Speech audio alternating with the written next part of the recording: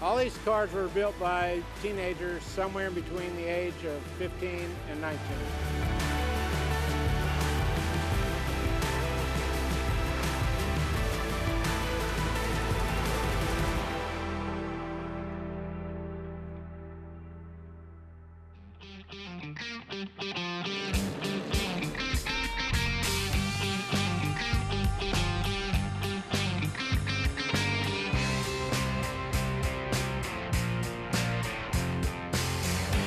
All these cars were built by teenagers somewhere in between the age of 15 and 19.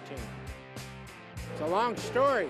I decided I wanted to be a teacher after kicking around doing labor and stuff, so I went to college.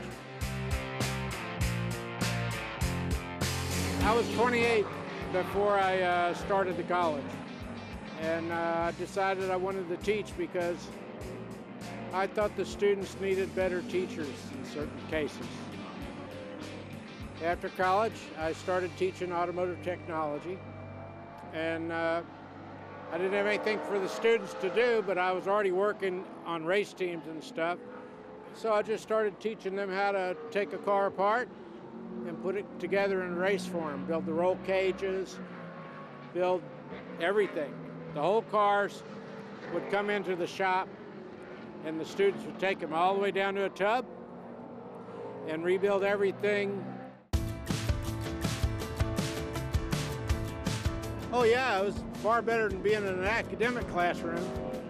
And it was an easy car to work on because it's really simple. So they didn't have to learn a lot of computer stuff right off the bat.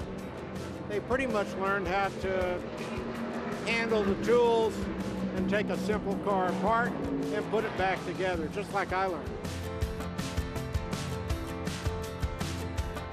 I taught about 25 years and about 60 students a year. They did this car right here, named Dorothy, and the orange one back there, named Trixie. This particular car's been on the track since 2000.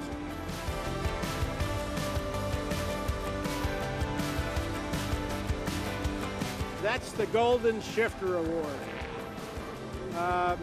We have a group of guys who all drive one of these with identical equipment in it. There's a formula to pick a winner for the year.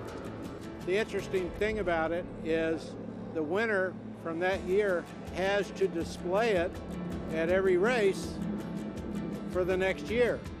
And we also encourage them to make modifications to it. So if you look at the trophy, it started out just as a shifter off of a Sprite, and then things have been added to it, like there's an airplane, new sparkly paint, a turntable.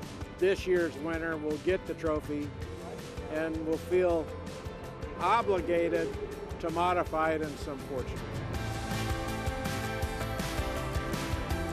The plan for my race car is not to break, and not to crash, and not to go off the track into the mud.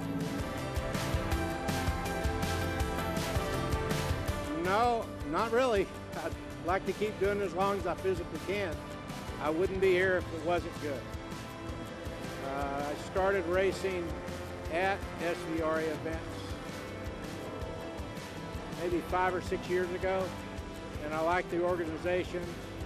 I like how I'm treated, and I like the opportunity to race at different tracks where I haven't raced before, and not to spread hate and discontent in the pits.